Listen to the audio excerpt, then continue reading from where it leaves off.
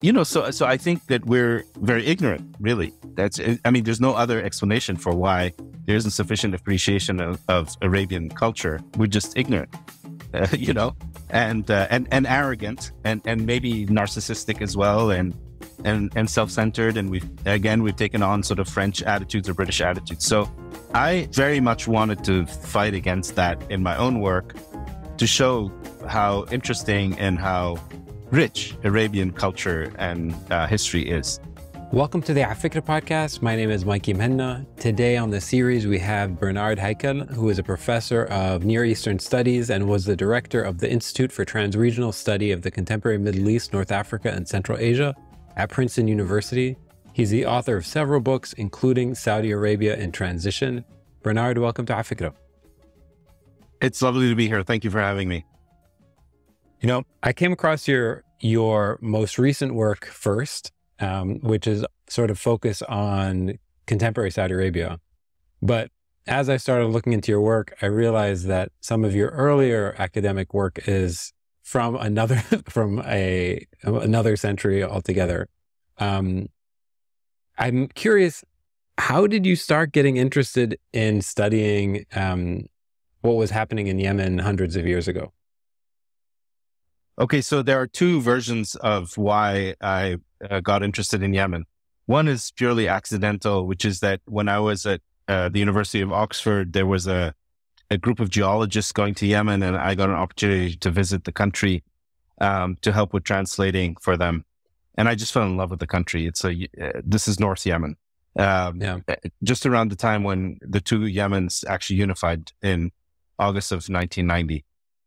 I mean, the other reason, and I guess the more substantive reason, is that I grew up during the Lebanese Civil War, and I was very curious about the religion of Islam, but also Islamic religious movements. And everyone was talking about Salafism and Wahhabism and the role of Saudi Arabia. And I couldn't go to Saudi Arabia at the time because it wasn't open to foreign researchers. But Yemen was, and Yemen, like Saudi Arabia, was never colonized. At least the northern part of Yemen was never colonized. So I was curious about Arabia, about Muslim societies that hadn't been colonized, and where I could see, I thought then, continuities with the past that were no longer extant in places like Lebanon or Egypt. Yeah. If you go back to that moment, that Oxford kid who went on his first trip, what sort of deep misunderstandings of Yemen did you have, or gaps of understandings did you have at the time that were quickly replaced? Oh, I had no, if you grow up in Lebanon, you have no sensibility really about, say, Arabian tribal culture, or about how, in the case of Yemen, a Zaidi Shi'i religious community with its own tradition of political power called the Imamate was. Yemen is a very different society from actually most other Arab societies, but it's also profoundly Arab as well. And it's influenced by the Indian Ocean, East Africa, Arabia, Indonesia, Southeast Asia. So it's a very interesting and place. It's also, just like Lebanon, extremely diverse, culturally, geographically. It's also very, very beautiful. I mean, the mountains of Yemen are truly spectacular. Yeah, it's interesting. So I want to ask you some of those basic questions, which is, it's funny, like right before we got started, you had mentioned your earlier book, Revival and Reform in Islam, The Legacy of Muhammad al-Shawkani. And I said to you that I just want to ask you a basic question, which is, who is Muhammad al-Shawkani? And why is his legacy worth writing a book about? Well, there are at least two reasons. One is that he's simply one of the most important pre-modern reformers of Islamic law.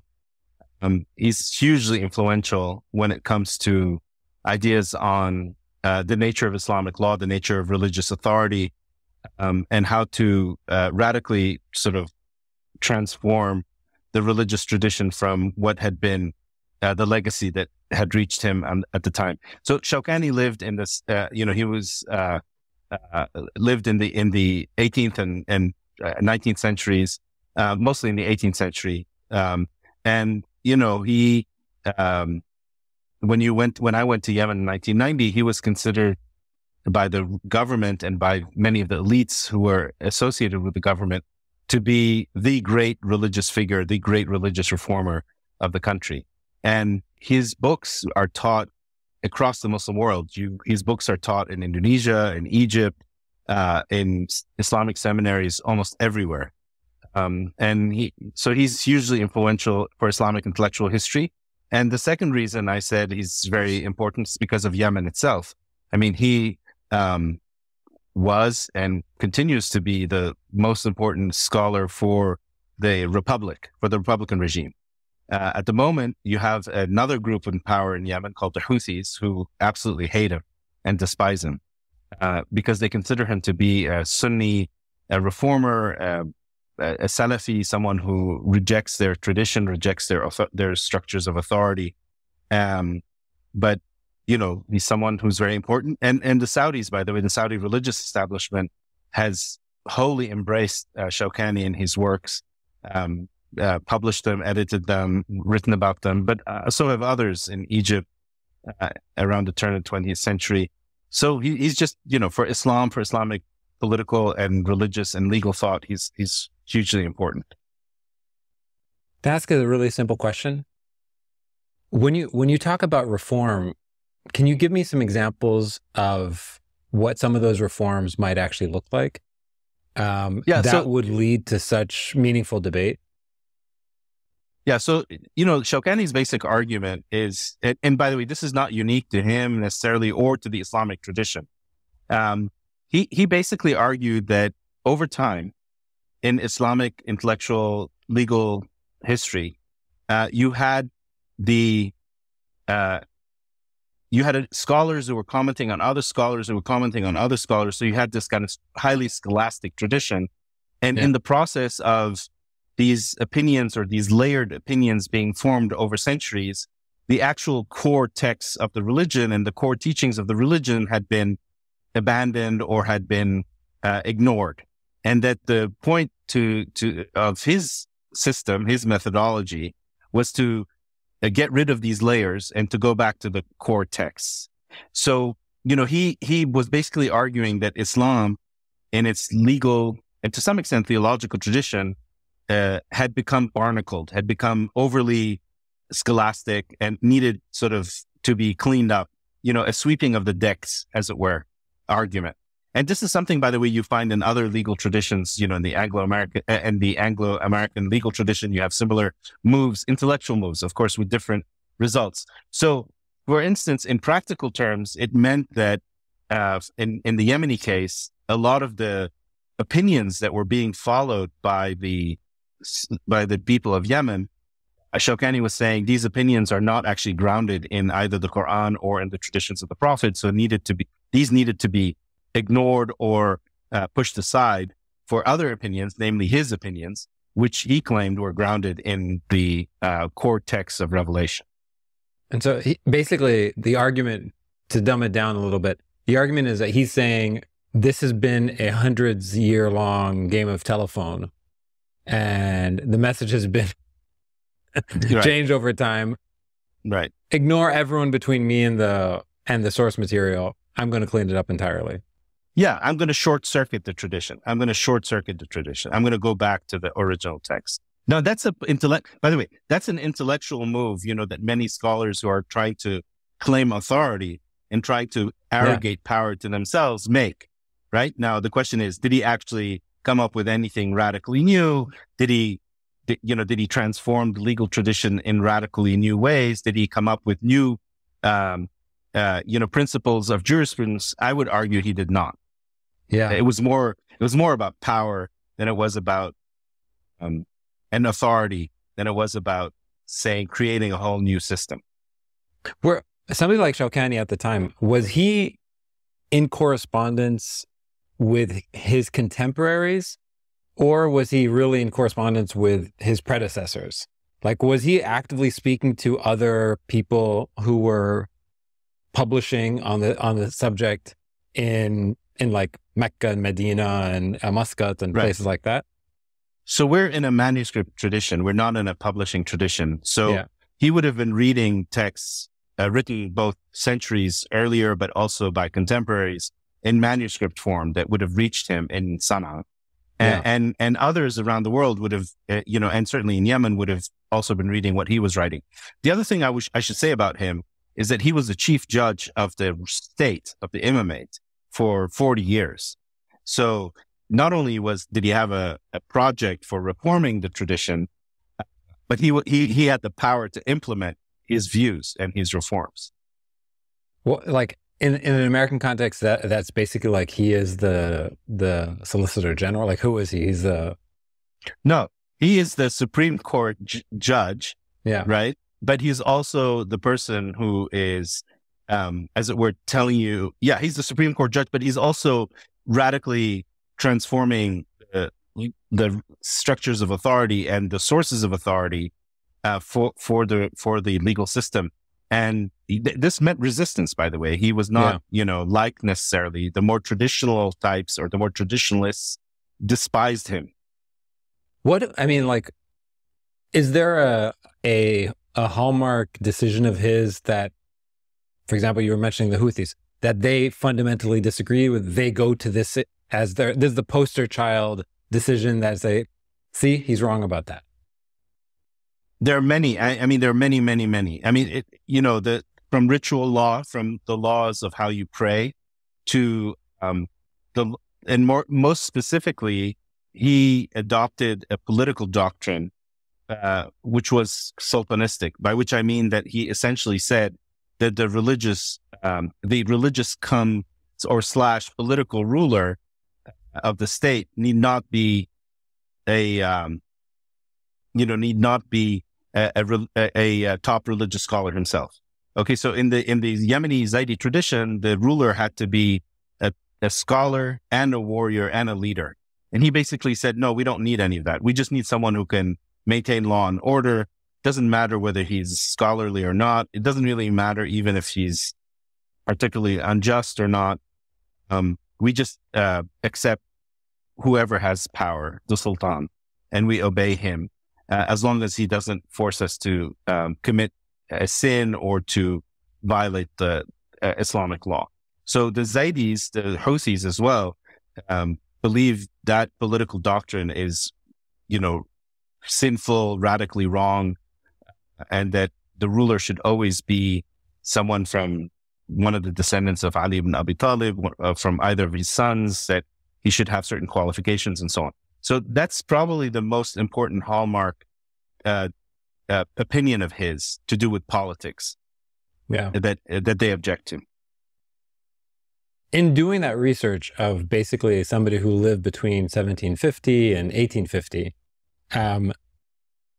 do you feel like it helps inform your understanding of Yemen between 1970 and afterwards? Like, are you constantly referencing, in your head at least, some of the information that you learned about Yemen from 250 years ago to help understand where Yemen is now and where it might be going?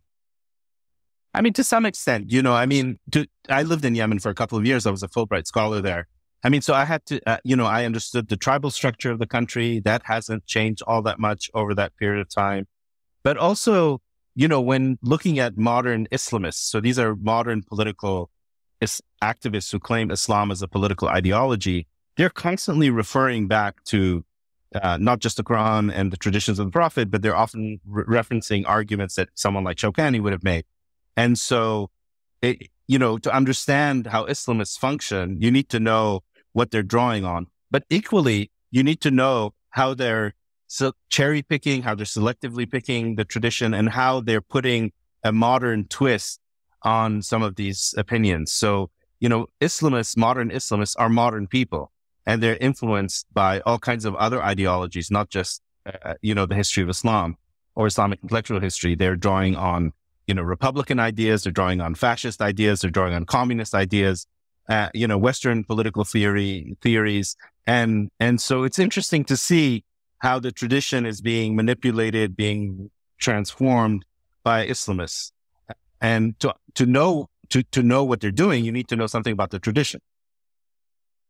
Yeah. Okay. I want to talk a little bit, move into Saudi Arabia and ask you, when you published the book, Saudi Arabia in Transition, it came out in 2015. I'm curious when you started, if there was a date that you would pin as the date that you started working on this book. Okay. So, I mean, first of all, I'm an editor of that book. But I've written several of its chapters, but I have been interested in Saudi Arabia forever. And I first visited the country in 1998. And then I, started visiting it again very regularly in the 2000s, in 2005, 2006, 2007, and ever since then. So, for me, the kingdom is just an incredible place. I mean, just like Yemen is an incredible place. The kingdom is the size of Western Europe, roughly. And it's incredibly diverse as well, just like Yemen. And it has a phenomenal political history, a history also of religious pilgrimage, trade, tribal history, the tensions between the nomadic populations and the settled populations. So it's an incredibly rich place. And actually, one of my problems with people like us, meaning people from Bilad al-Sham or even Egypt, people who are Lebanese or Syrian or Palestinian, is that often we don't fully appreciate how sophisticated and rich Arabian culture is. I mean, we think of it as rich because of Islam in that early period in the 7th century, but we don't think of it as being rich now. Culturally speaking, or historically. So, one of the things do you have a theory as to why that is? Well, I think, the center of Islamic and Arab civilization moved out of Arabia fairly quickly with the Umayyads to Damascus. And then, you had the great sort of empires of the Fatimids in Egypt and the Abbasids before them in Iraq and Baghdad. And also, we, the people of Bilad al-Sham and Egypt, were colonized by Europeans. And so many of us, even before the Europeans showed up, but certainly after the Europeans showed up, got Western educated and took on board Western attitudes and Western views of Arabia and of Islam and of Arabs and so on. So, so I think that we're very ignorant, really. There's no other explanation for why there isn't sufficient appreciation of Arabian culture. We're just ignorant, and arrogant and maybe narcissistic as well, and self-centered. And we've taken on sort of French attitudes or British attitudes. So I very much wanted to fight against that in my own work to show how interesting and how rich Arabian culture and history is. So in other words, Arabia has always been on my mind. I've always been interested in it.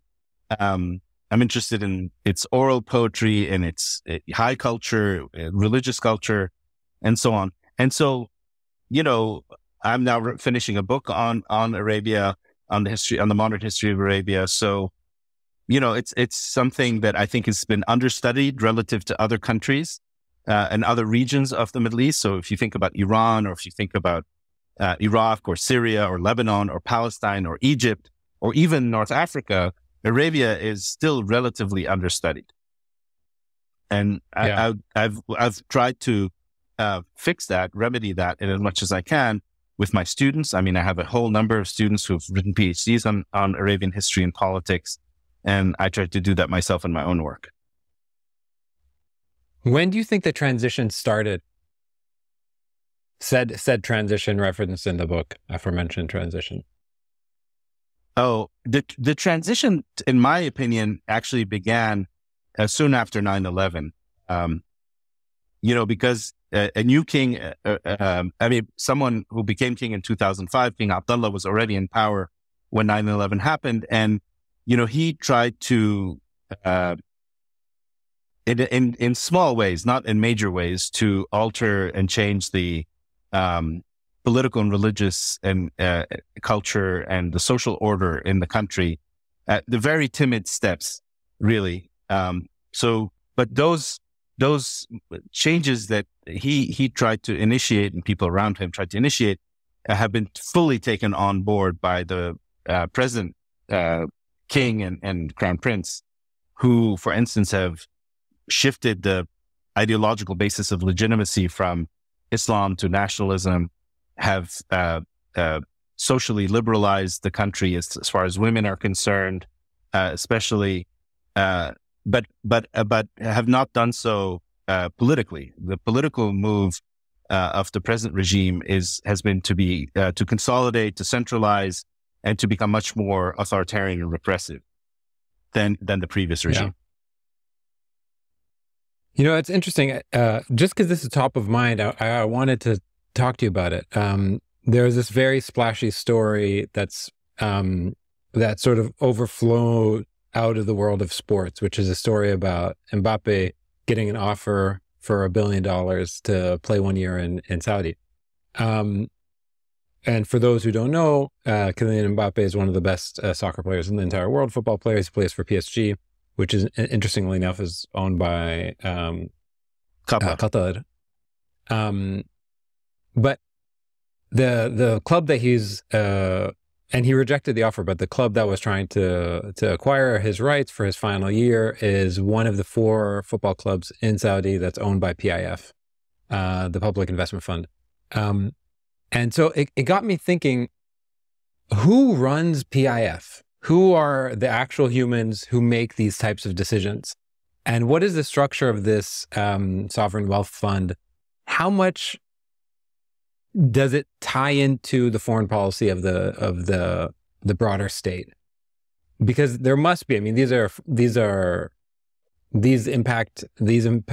decisions impact the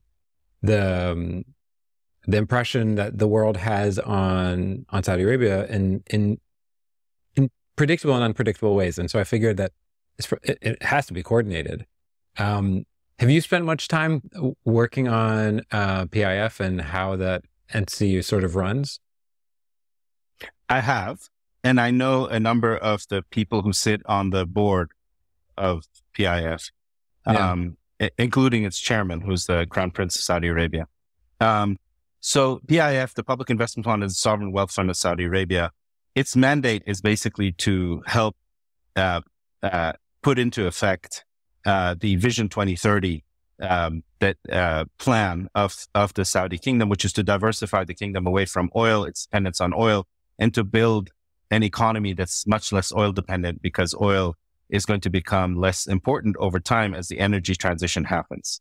PIF has a mandate to spend half of its investments in country, and then 20% or so are spent in the United States, and then another amount is spent around the world or kept for other investments in the future. So, I mean, the way decisions are taken at PIF is through you have different committees that look at different investment opportunities. Those committees make recommendations. They rise up ultimately to the board of the PIF, and then a vote is taken. And the last person to take the vote is the Crown Prince when decisions are taken. Now, clearly, the Crown Prince has a huge role to play in these decisions, and clearly his preferences are important, because not least because the Vision 2030 document is sort of his baby. It's his plan. Now, when it comes to their investments in the sports world, whether it's LIV and the PGA in America, or buying Newcastle in the UK, or now this story with Mbappe, or with Messi before there was a talk of getting him. The way Western journalists have talked about this is and some human rights organizations have talked about this, is it's sports washing. They describe this as sports washing, but basically what that means, as I understand it, is that the Saudis are buying all these sports superstars or teams in order to improve or burnish their image in the West, because they care so deeply and desperately about what Western journalists and Western elites think of them that they want to buy these make these fancy investments to distract from the human rights record of the country. That's essentially the explanation that's been often posited. I think that that's wrong. I think that people who make that argument don't fully understand what's going on inside the kingdom, and I think that they also are kind of imperial narcissists. They're Westerners who think that everything must revolve around what the editors at the Washington Post and New York Times think, and that the Saudis, can't sleep if the New York Times editors are not happy with them. I think that's a crock of, what. I think that the Saudis are driven and motivated principally by a domestic agenda. And that domestic agenda involves turning soccer into a kind of religion. Soccer is already hugely important for the youth of Saudi Arabia, who represent at least 65 to 70% of the country. And football or soccer is really part of the transformation, of the cultural and social transformation of the country. And it's also a way of competing with Qatar and the UAE, who each own other teams overseas as well. So, and there's a profit motive as well. So I think that whatever the Saudis end up doing, it's driven by this domestic agenda to diversify the country and to transform their country culturally, politically, socially, etc., and not by trying to get Westerners to think well of them. Certainly not Western liberal elites. I mean, they want Western businessmen and rich Westerners to think well of them because they want to attract foreign direct investment from Western institutions and individuals. Yeah. And also to invest with them as well. But I think that, obviously consumers. And consumers, yeah, absolutely. And, all politics are local. Anywhere in the world, it's really about what happens domestically. And then everything else flows from that. So, the PIF is not doing this to promote foreign policy objectives necessarily. It's doing that to promote a domestic transformational agenda. Now, you can say that it's insane and it's stupid, or it's a bad investment, or they're silly to try to do what they're doing. But I think that's what they're doing. I'm curious about, since like the inner workings of those types of decisions, like, are those decisions taken? And I totally understand the economic play entirely. And I understand the nature of the economic play and how this actually, and how much money there is to make in sports. So I totally get it. I'm curious how early, if you were to take a guess, how early was that sort of strategy, was that decision made? I'm always curious about big splashy decisions like that. Was that like maybe 9 months ago?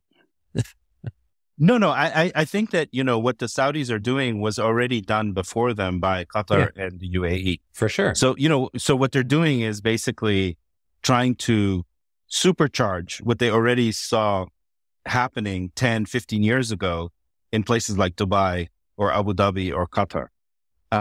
So, they're not sort of reinventing the wheel. They're just trying to compete with these other petrostates. Same playbook. Same playbook.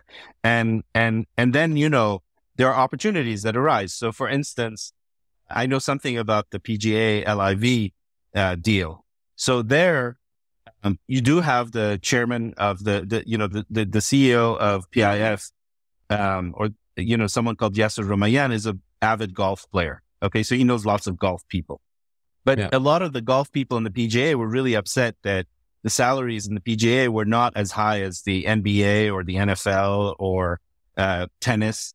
And so a bunch of them came and complained to him. One in particular, I think, came and complained saying, I have a scheme, to turn golf into basketball, or, in terms of salaries and money and all that. And, the PGA is, according to this guy, a fuddy-duddy conservative organization. We can kind of turn it into something sexy and much more dynamic. And here's the opportunity. And he presented him with the plan. of creating another league and then trying to compete with the PGA, and ultimately they ended up buying the PGA.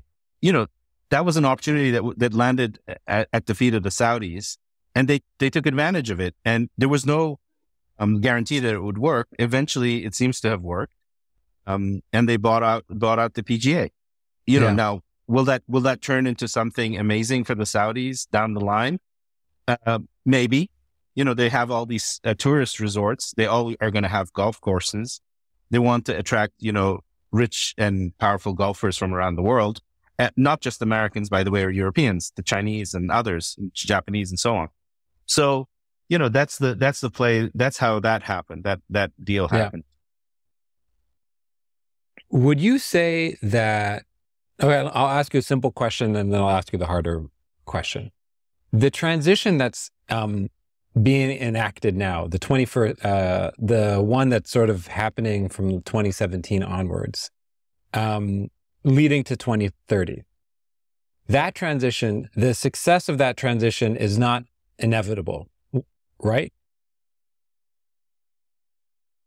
That's the simple question. You mean the transition to diversifying the economy, the Vision 2030? Yeah, no. I think it's an extremely hard thing for any. I think any petrostate, what we call rentier states, any state that depends almost entirely on one resource, will find it extremely difficult to diversify its economy away from that resource, because that dependence on that one resource creates certain dynamics and certain structural features in the economy that make it much less competitive. It's called Dutch disease. And so, it's going to be very, very hard. But Saudi, if you talk to many Saudis who are in favor of what's happening, they say to you, this is an aspirational vision. If we can accomplish 20 or 30% of it, not 100%, that's already an amazing thing, because we were doing nothing before, and we were going to hit the wall having done nothing. Yeah. So this is the more complicated question that I can't expect you to know the answer to, but just to you're going to be able to introduce the right questions worth asking. Mm-hmm. What are the major potholes over the next, 13 years that could create friction and stop this vision from happening at 100%? What are the ways this transition actually doesn't happen in any way that feels successful? What are the sources of that friction? So I have to explain to you something about the nature of the Saudi economy. Okay, so 70% of the Saudi working population works in the Saudi public sector. That means that they are government employees. The government, collects the rent, the money that comes from the sale of oil, and then redistributes it to the population through public sector jobs and salaries. Okay, now one of the big goals of Vision 2030 is to create jobs in the private sector, not in the public sector, and to produce good, high quality, good paying jobs in the private sector, so that this young population gets jobs that are as good, if not better, than those in the public sector. Public sector jobs are jobs for life. You have job security, et cetera, and so on. And you have prestige in having them. So, the big pothole, the biggest one really, is whether the private sector will generate the jobs for these young people. And if it doesn't, there's going to be a problem, because you have a lot of young people who are frustrated, who feel that, the promises that the government made have not been fulfilled. And you have groups in Saudi society, namely the Islamists, who are ready to mobilize this anger and frustration against the government. So that's a major factor, and really the biggest one as far as I'm concerned, which is, creating jobs, building a service industry, building an industrial base, building, sectors that are not dependent on oil, that will produce jobs, and that will prevent the young from turning against the government, should the jobs not appear. Yeah. And so who has done that well? If we look at the last 100 years, is there an example of an economy that is that dependent on a single commodity and that's raking in profits that has somehow managed to make this pivot successfully? No, I'm not aware of any economy that, that has done that. The two examples that are often posited are the United States. The United States is the largest producer of oil in the world, but the United States is a highly diversified economy to begin with. Oil didn't show up in this country, in our country, in the United States, from nothing. I mean, there was already an industrial base in the country. And so that mitigates and that dampens the rentier effect of oil. The other is Norway. Norway also has a huge amount of oil. Norway. And Norway, again, when oil was discovered, Norway was already fairly diversified and developed as an economy. And the other thing the Norwegians did is to keep most of the oil money outside the country, right? They put it in a sovereign wealth fund overseas, and they've tried to inoculate their economy from the bad effects of oil runs. I'm not aware of any country like Saudi Arabia, whether it's Kuwait or UAE or Qatar, or Algeria for that matter, that has been able to, shift to a diversified economy, or from, to a production economy from an allocation, economy. And there are small examples. There's a wonderful little case of a small island in the Pacific called Nauru. So Nauru, was blessed with guano, which is, bat shit. Mm-hmm. And it's a great fertilizer.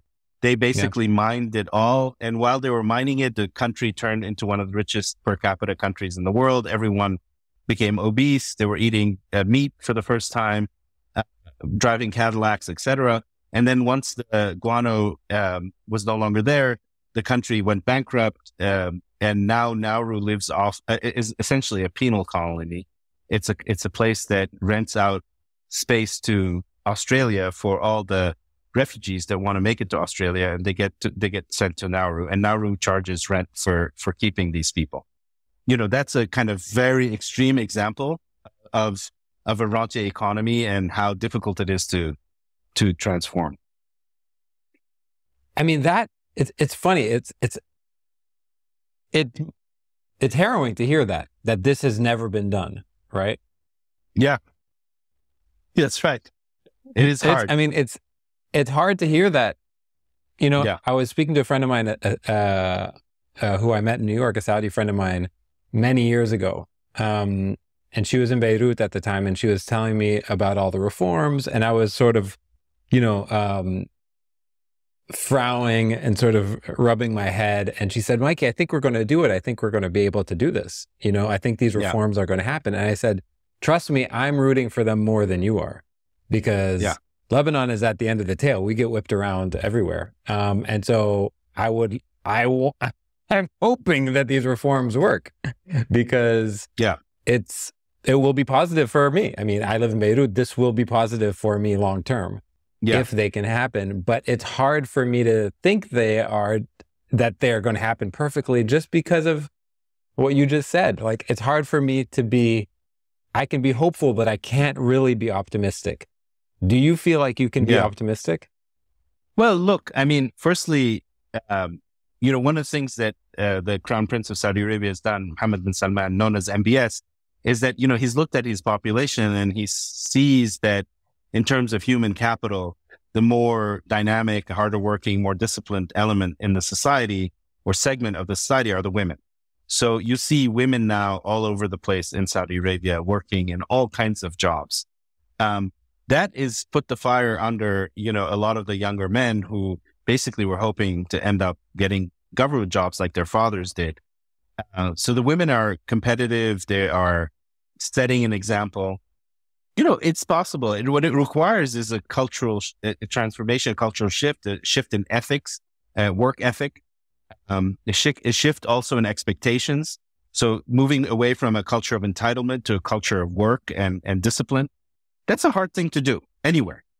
And it's hard to do in a small company, let alone in at the scale of a country. But, the crown prince is extremely determined. He's super hardworking. He's pushing. And he's pushing because he knows that if that doesn't happen, the future looks bleak for the country. So, he's driven by a full kind of realization of what's at stake if this doesn't happen.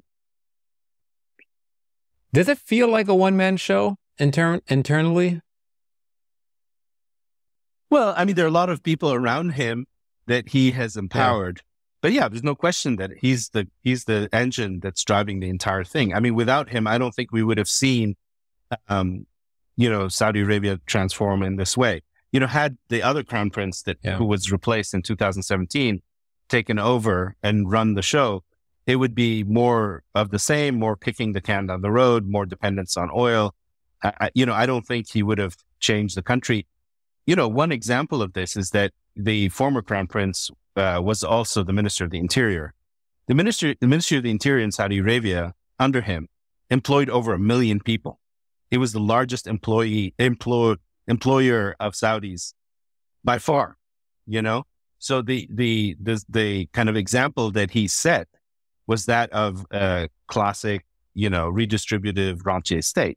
I don't think he would have had the vision or desire to transform the country. He would have not seen what's at stake and the fear that I think MBS has about the future. Do you think internally, when you think about maybe not Vision 2030, but maybe let's say Vision 2130, do you think there is a sense that, okay, you know what, we're going to actually try to get to the point where this can't depend on one person, right?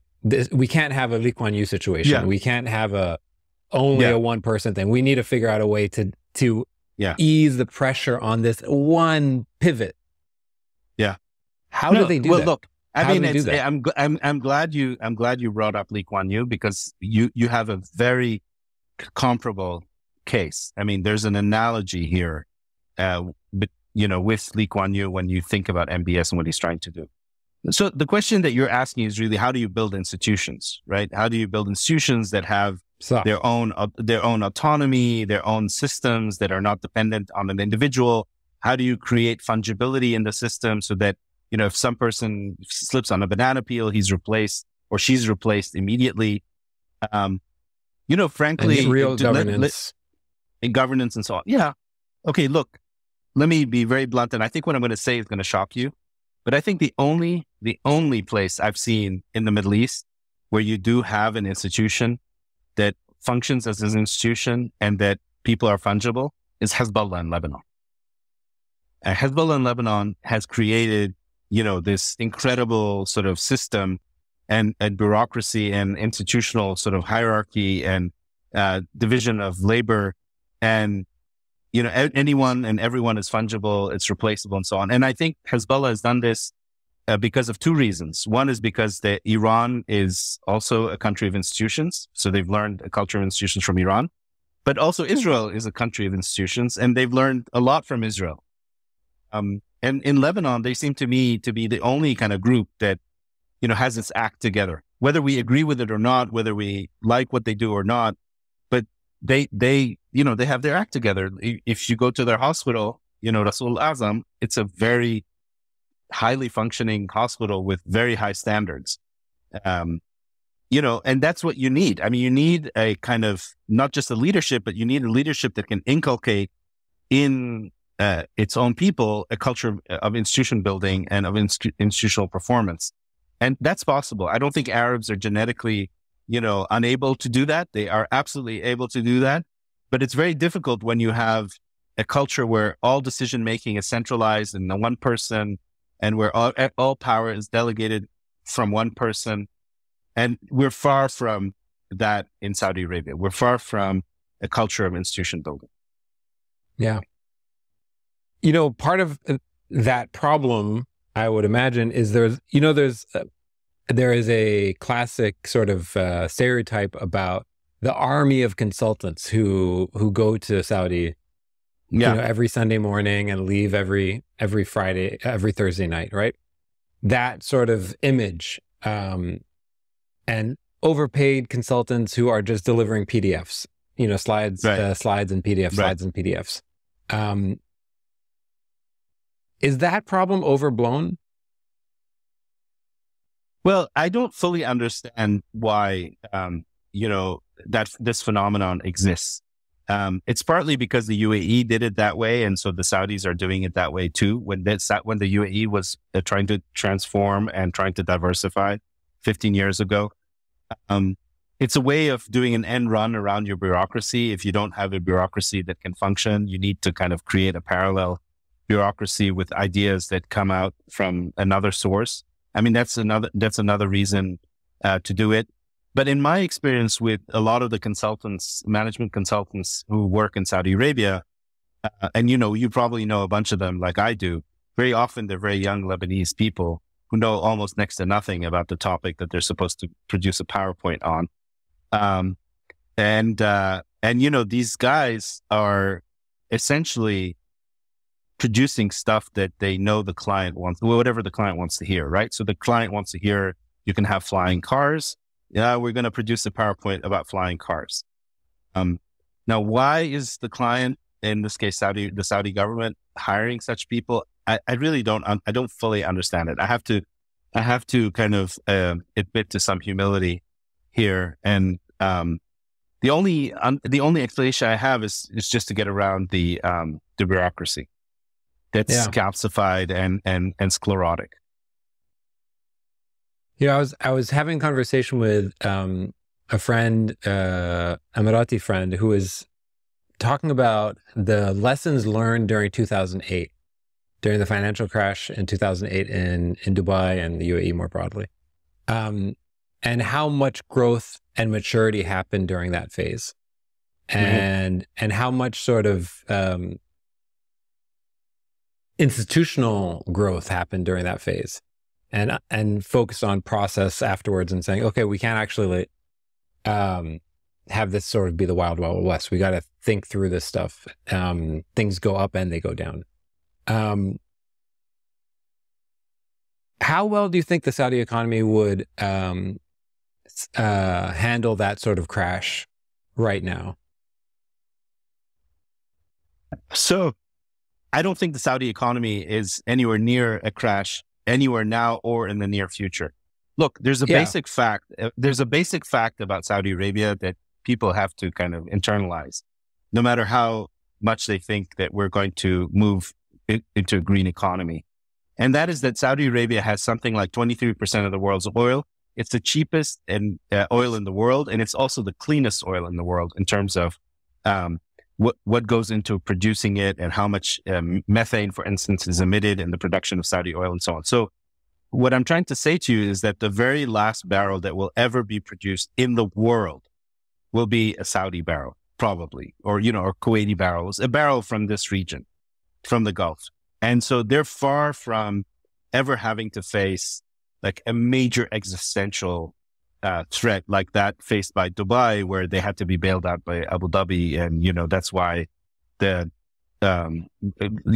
tallest tower is now called Burj Khalifa and so on. And Emirates, I think airlines had to also be bailed out and so on. So and that's not going to happen in Saudi Arabia. I mean, it's simply because of geological and material facts, and the need. So you don't think there world. Could ever be? Wait, so are you basically saying that an economic downturn is an impossibility?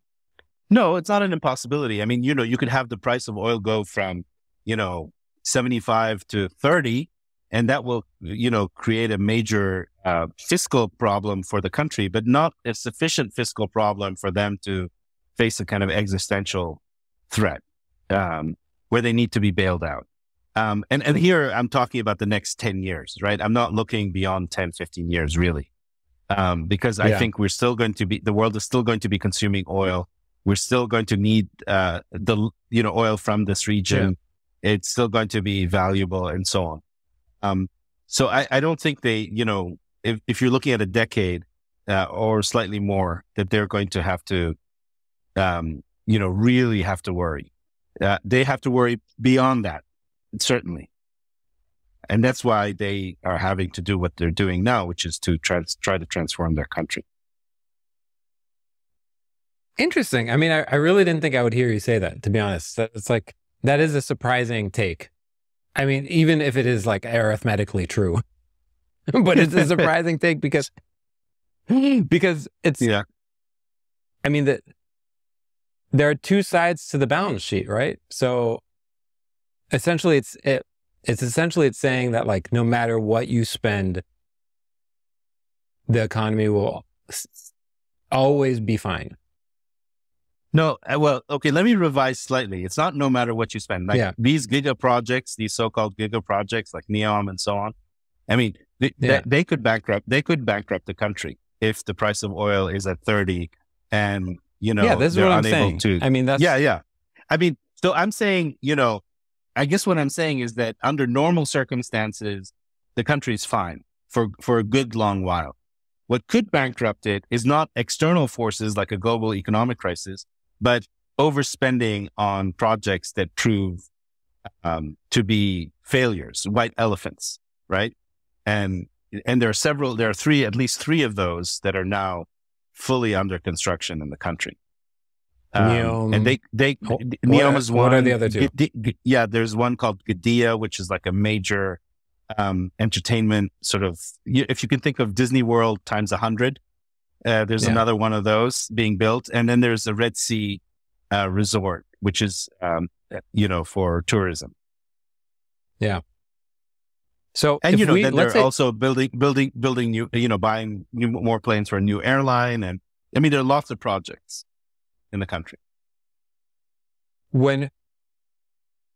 If somebody, like, let's say somebody who's born today, thinks of what Saudi Arabia looks like in 25 years. So 25 years, they were literally born today. So 25 years from now, they're 25 years old. They've never known anything but today and onwards. Is their impression of Saudi Arabia, like, do they think of it the same way somebody might think of China right now, Brazil? Do they think of it like Germany, the UAE? I mean, like, what would be a comp? Like, what would it be like 25 years from now? Yeah, I mean, if Saudi Arabia, in this global citizen's mind's eye. Yeah, I think, it's I mean, what MBS wants it to be is, a top 10 economy in the world, part of the, it's already a G20 country. It's a number 15, I think, in the G20. He wants it to be in the top 10 countries of the world. He wants it to be like a China / Singapore, some combination of China and Singapore, as a country with, real jobs in the private sector, lots of production, local production, a very dynamic place. And that's much less dependent on oil and where people have zero expectations of ever getting a job in the public sector. Yeah. Do you think also the nature of the relationship with the U.S. going forward is basically, pseudo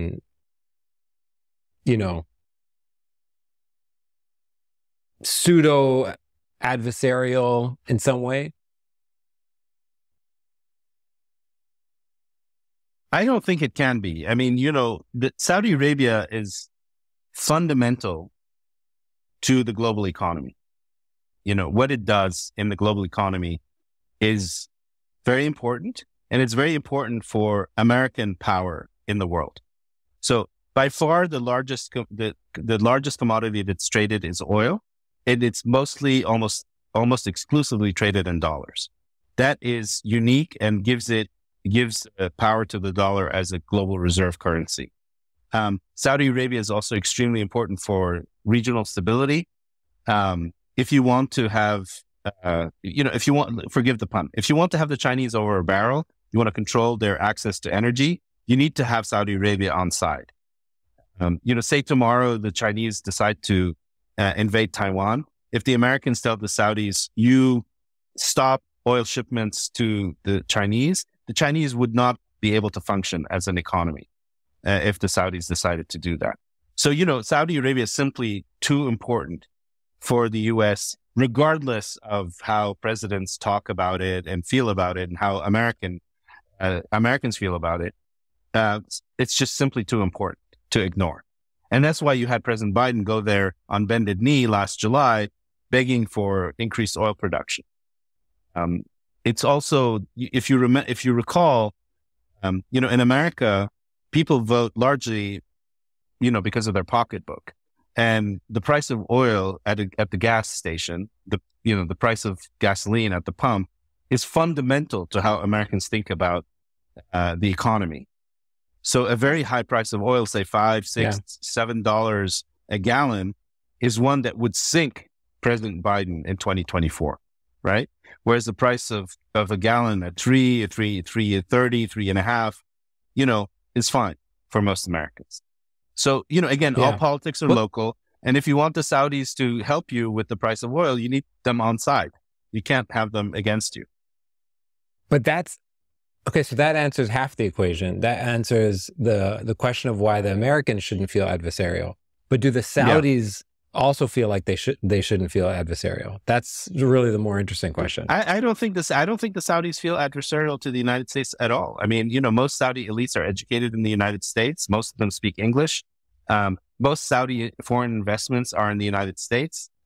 The ties between Saudi elites and the entire Saudi military is American trained and American armed, pretty much.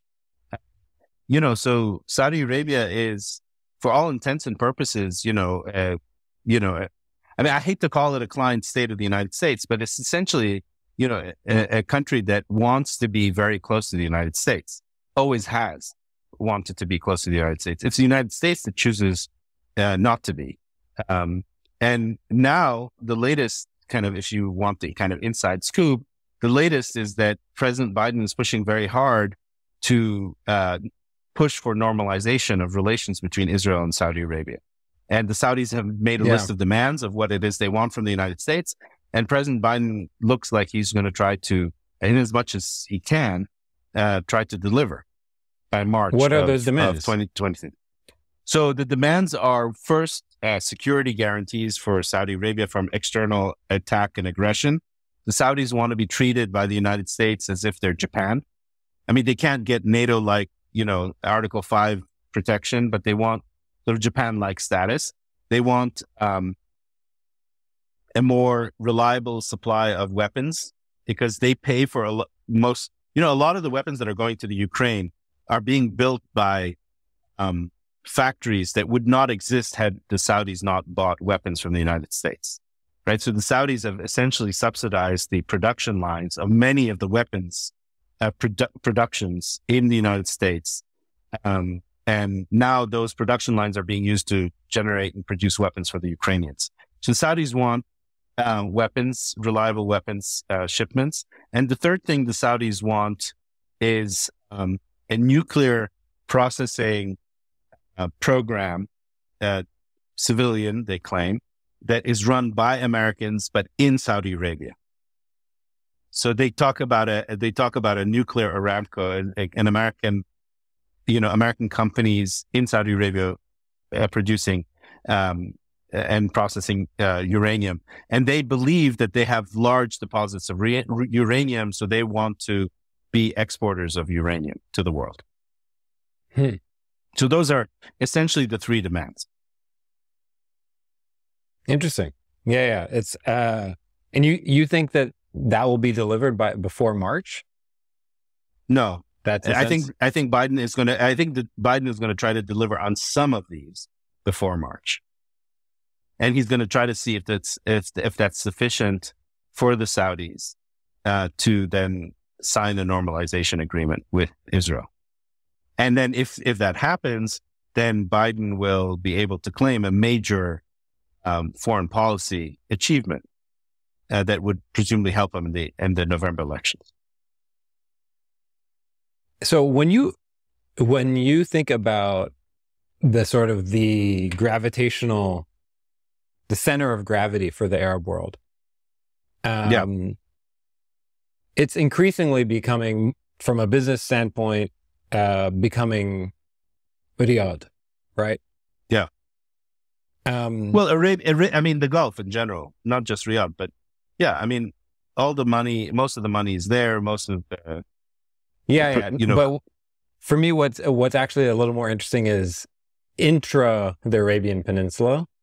right. If there is a meaningful shift away from Dubai and Abu Dhabi and Qatar, and if it's true that a lot of the weight distribution is actually going to move towards Riyadh over the next 10 years in a meaningful way that actually changes the economic dynamic, economic sort of landscape and cultural production that the Arab world produces.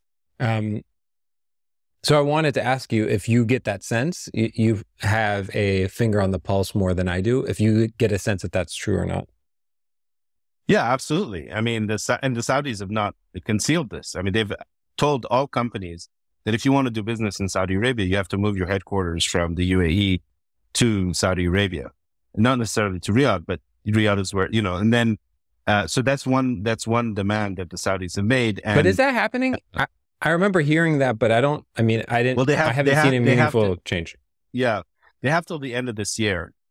Obviously the people who respond to that request are saying, we want kind of a socially liberal space. We want alcohol. We want good schools, et cetera. All of the things that you have in, in the UAE, but you don't have in Saudi Arabia. And I think the Saudis will eventually deliver on most of this. And you will end up having a UAE-like environment, social environment in the kingdom. The kingdom is much, much larger, than any of the other states in the region. And the Saudis regard these other countries as Lilliputian, as kind of like Monaco, the way France looks at Monaco, which is not fair, but. And they have the largest population, they have the largest markets, that's et cetera. And so that's what, they feel that they should be rewarded for that. So that means also that the relationship between, say, a country like the UAE and Saudi Arabia, the competition is structural, right? The competition is not just about politics or personalities.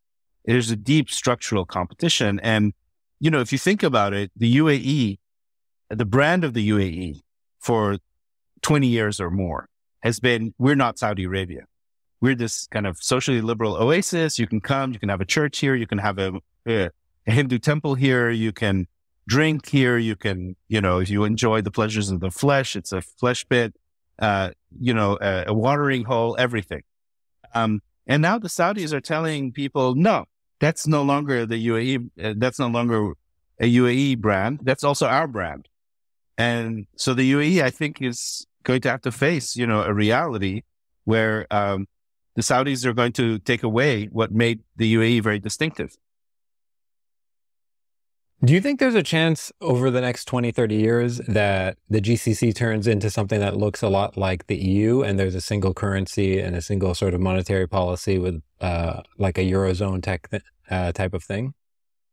I don't think so, because when you think about the Eurozone, you have, roughly equally weighted countries, when you think about it as France and Germany, or France and Germany and the UK before Brexit, you don't have, one big country, which is what the GCC has, and then a whole bunch of smaller countries.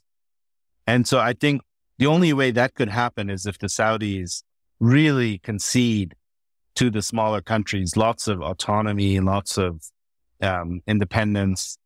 And that's hard to imagine, And I'm going to say something really kind of, again,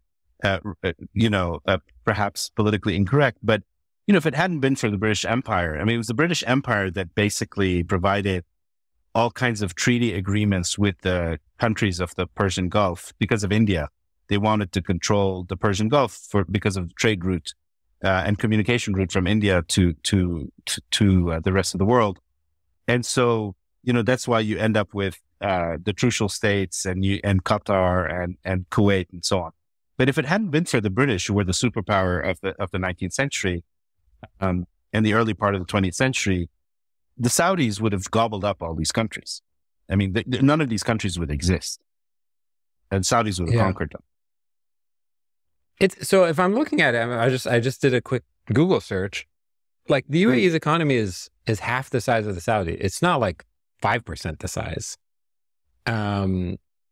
So there is some balance. It's not a tiny.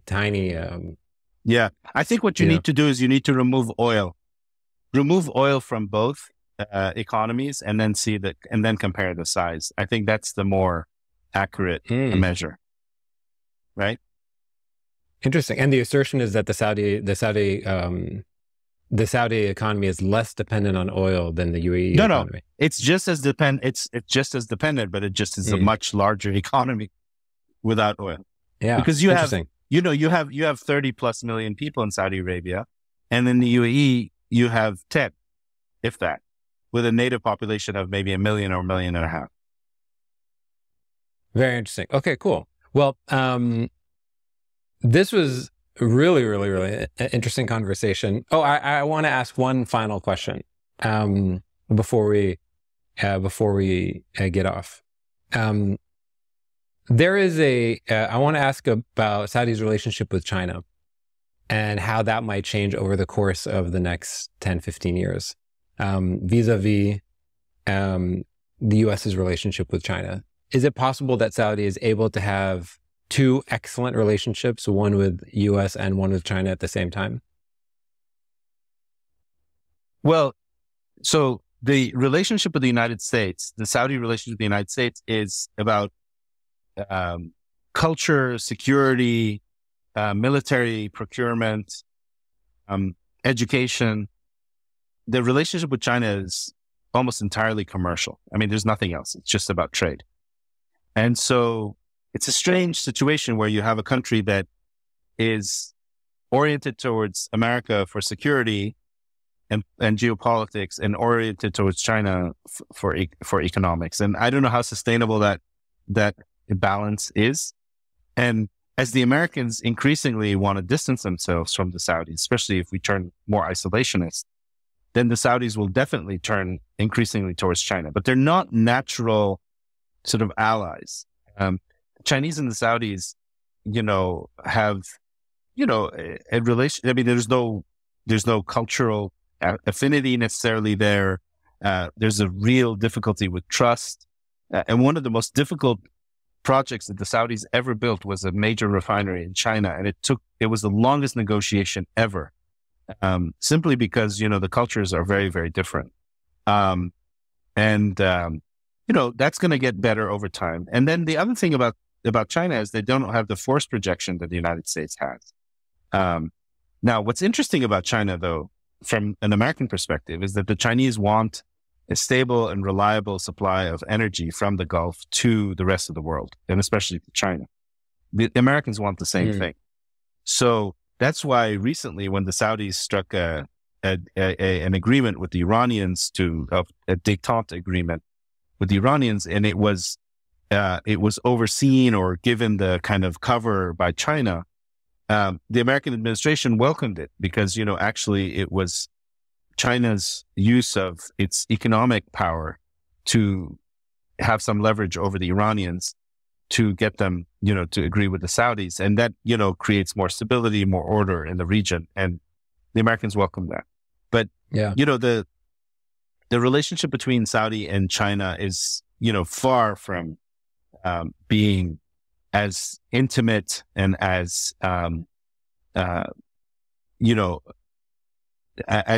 with deep kind of overlapping interests as the relationship between Saudi Arabia and America is. Would you say that if a peace deal is signed, Abraham Accords-esque peace deal is signed between Saudi and Israel, does that make the likelihood of Iran and Saudi Arabia becoming friendlier and closer more likely or less likely? in the I don't in the think short that, term. I don't think the Iranians and the Saudis with this present regime in Iran will ever have friendly relations, or close relations. At best, they'll have, relations where each knows kind of the limits of where the limits are. The nature of the Iran regime is revolutionary and profoundly anti-Saudi. And the Iranians want to see the Americans kicked out of the Middle East, and the Saudis want the Americans to stay in the Middle East. So there's no meeting of eyes or a meeting of interests between the Saudis and the Iranians whatsoever. Yeah. Okay, I'm going to ask you our 4 quick questions and then wrap up. The first question is, what are you reading or watching these days? Well, I'm in the very remote region in Mount Lebanon with very poor internet connection, so I'm not watching much these days. But I'm reading a book about Lebanon by a Lebanese author called Majdalani, which is about the Mount Lebanon. And it's in French, and it's a really lovely book. I strongly recommend it. I recommend the author. He has a beautiful style in French. And what's the name? Would you mind saying the name? I'm trying to remember the name of it'll come back to me. And, okay. But the author is Majdalani, and I think he's a professor here at one of the universities in Beirut. I'm also reading a biography on MBS that I hadn't read until now, and not really appreciating its quality. The author and the title will remain unnamed. And that then I'm reading a bunch of chapters by graduate students, PhD students that I have. But mostly what I'm doing, other than writing, is working on my farm, which is what I have here. And I'm trying to start a vineyard. I'm trying to start a winemaking production here in the mountains. And so that's what's most exciting me. Okay, I expect a bottle at some point. Of course. Who would you love to shadow for a day, past or present? Oh my God, what a question. Well, I mean, as an Arabian kind of enthusiast, I would love to be able to have spent a day either with King Abdulaziz, the founder of the Saudi kingdom, or Imam Yahya, the last great Imam of Yemen. I mean, aside from, the kind of small boy fantasies of wanting to see Alexander the Great or Caesar and so on, which would have been wonderful, or maybe one of the early warriors and generals of the Islamic armies, like, Khalid ibn al-Walid, that would have been nice. Maybe hanging out in Baghdad during the height of the Abbasid period would have been fantastic. Abu Nawas, I think, would be someone I would love to have spent an evening with, drinking. So, sorry, that's a lot of answers, but there are a lot of people I would like to shadow. There are a lot of people I would like to shadow. And that's fantastic. Yeah. Last question, or 2 more questions. What do you think people most misunderstand about your work? Oh, gosh. Frankly, I don't care what they understand or don't understand. I know that's a terrible thing to say, but, I do my work and it has a life of its own. And, people, have, you have people who have agendas and ideologies, and they will hate what you write or like what you write. I really, a very good friend of mine is Salman Rushdie, the author. And he told me 2 things, which I strongly have stayed with me, and I would strongly advise, and give out as advice to other people. So the 2 things he said to me was, 1, you wake up every morning with a certain amount of creative energy. Don't waste it on emails and crap. Just, write or do whatever that's creative that you need to do. And, when you get up, I think that's very good advice. The second thing that he told me was, you actually don't write for others. You write for yourself. And I think that's true, and we're the toughest kind of judges of our own work. So, that's kind of how I feel about it. And, I frankly, one of the privileges of having tenure at an American university is not to think about or care about what others think. Yeah. But I mean, speaking of tenure at university,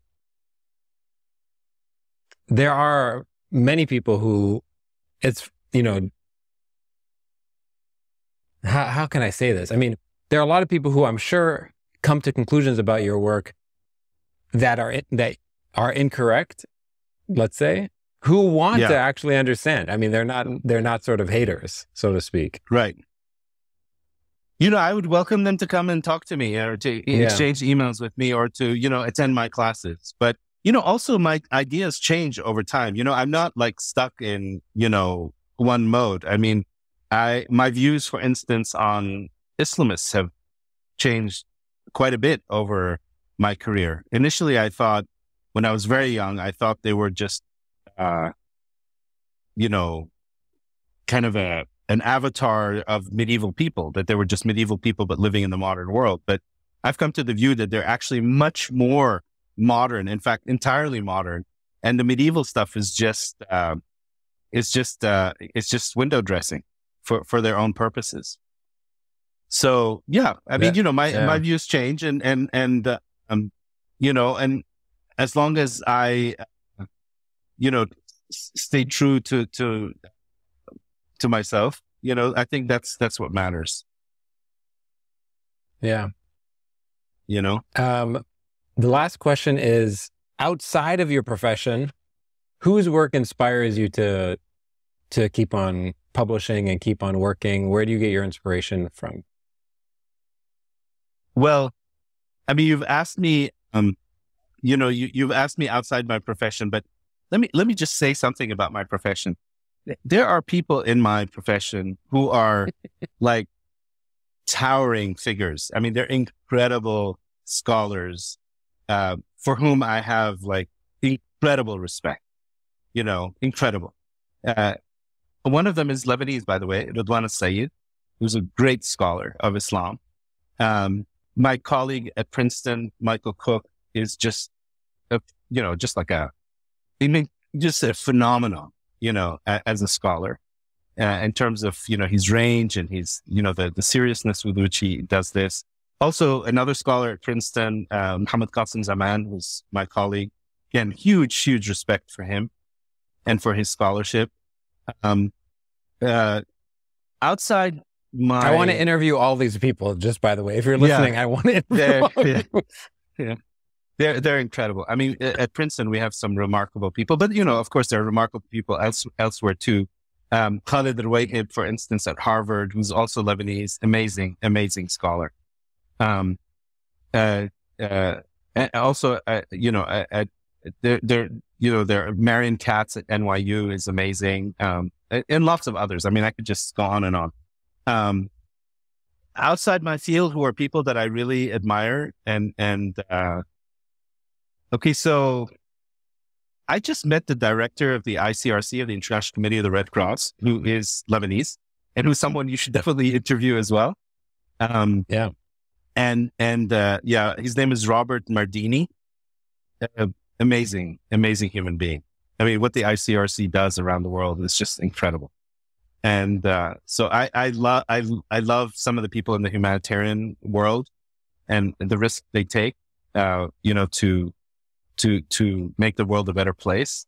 I don't like politicians as a rule. I have zero respect for them, especially Lebanese politicians. But I mean, there are lots of people that I just, I have a colleague who's a plasma physicist in Princeton, Edgar Shweiri, who's also Lebanese. Amazing human being. I mean, just incredible. Polymath. He knows Zajal, by the way. He's a great practitioner of Lebanese Zajal. Yes. In addition to being a great magician and a great scholar of plasma physics. So another person you should put on your list. Yeah. Okay. So I have one last question related to what you just said. You just said you don't like politicians. Yeah. Would you describe MBS as a politician? Oh, absolutely. I mean, he not only is a politician, he's a politician's politician. I mean, he has the skill. I mean, he has a skill that I've only seen with Bill Clinton in my own experience. So when you meet Bill Clinton, he makes you feel like you're the center of the world. And MBS has the same skill. He makes you really feel like you're someone very special. And that has to do with charisma. So he's definitely a politician, but MBS also is not just, your run of the mill politician. He's someone who is on a mission to transform his country. He's also an authoritarian, and he has been extremely, nasty, if you like, or repressive when it comes to those who disagree with him, those who criticize him. A lot of political dissent has been shut down. That's not a side of him that I either appreciate or like. And he has an argument for why he has to be repressive, because he's trying to change his country. It's a moment of transitions. It's a moment of possible instability. So being hard and repressive, like, I don't know, Kemal Ataturk was in Turkey, or Lee Kuan Yew in Singapore, where, every authoritarian has an excuse for why they're authoritarian. But he's a transformational figure. And I think that if MBS succeeds in transforming his country and eventually building the institutions that we all hope for, and hopefully also toning down the autocratic tendencies and turning the country into a more representative political entity in space, then he will go down as one of the great, one of the great Arab leaders and Muslim leaders of the 21st century. But the jury is still out on that. Yeah.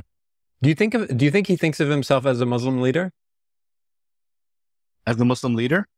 No, just when those words came out, I thought to myself that's objectively true, and obviously he is leading a kingdom that has Mecca and Medina in it, the holy sites of Islam. Obviously, he is a Muslim leader, without doubt, objectively. But I've never actually heard him described in that way, and it struck me as interesting. I wonder if he thinks of himself in that way too. Well, he definitely thinks of himself as a Muslim, and he also is a scholar. Yeah. I mean, he studied law at university, so he knows quite a bit about Islamic law, and he's trying to actually revamp the Islamic legal system and the legal system in general in Saudi Arabia. So, he has a lot to say about Islam, and he knows quite a bit about it. He also has habits that only a Muslim would have. Like, for instance, I don't know if you noticed, but when Saudi Arabia beat Argentina in Qatar, in that game, in the soccer game. Yeah, the first game. He did the sajda. He did a prostration, right? To thank God. I mean, no one but a Muslim would do that, right? So, yeah, and he's going to end up becoming the guardian of the two holy mosques. So, yeah, I mean, obviously he will be seen as a Muslim leader, and he is a Muslim leader. There's no question about that. Yeah. If you sit with him, it's funny you were saying like he would defend the authoritarian streak. Is he kind of just pragmatic about this? Like, all right, this is what I got to do, and I know this about myself. It's almost like somebody who says like, let me give you a real anecdote, okay, in case you're interested. And by the way, before I talk about that, let me just go back. The book that I'm reading right now is called L'Empereur à pied, so the Emperor on foot, and the author is Sharif Majdanani, perfect Lebanese author, and a wonderful book. So I'll tell you an anecdote of an exchange I had with MBS last December. So at one point in the discussion, we talk in Arabic. At one point in the discussion, he said to me, I've been extremely harsh with the dissidents, with the opposition. He didn't call them dissidents. He called them the opposition. And I might be wrong in having done this, but I think to myself, what happened in your country? So now he's talking about the United States. What happened in your country when you abolished slavery? He says, when you abolished slavery, you ended up in a civil war, 700,000 dead, several million injured. The country nearly imploded. I don't want that to happen here. I'm transforming my country, and I want to keep the violence and the instability to a minimum. Now, that's any authoritarian would give you the argument that order and stability is more important than, human rights. And that's the argument he was making. But it's also true. And if you go back to Alexis de Tocqueville, when he talks about the French Revolution and the Ancien Régime, that, when a regime is trying to transform itself, it is at its most vulnerable. It is when things can just blow up. and you could end up with chaos and with bloodshed and civil wars and so on. So far in Saudi Arabia, despite the imprisonment of hundreds of people, probably the torture of many as well, the exiling of many others because they fled, etc. So, the human rights record in Saudi Arabia is truly abysmal. We haven't had a civil war. And that is not something that I would have predicted. If you had told me 10, 15 years ago that you would see the transformations that are happening in Saudi Arabia, I would say the Islamists, whether al-Qaeda or the Islamic State or some form of Wahhabism, would go up in arms against the state, and you would end up in a very serious war, which we've seen, by the way. And between 2003 and 2006, there was a war between al-Qaeda and the state. So I would have expected a lot more bloodshed, and we haven't seen it. It's come at a very high cost. Is there still risk of that happening? Absolutely. Yeah, absolutely. Yeah. Bernard, thanks so much for making time to speak to me. This has been so enlightening. I really, really appreciate it. Thank you. It's a real pleasure. Hope we get to meet face to face someday. I hope so too. If anyone's interested in finding your books, both the book about Saudi Arabia and transition, which we've been talking about, as well as the book about Yemen, you can find it everywhere. It's all online. And if you're interested in reaching out to Bernard, you can look him up, and his information's up on his Princeton website. Bernard, thanks so much. Thank you.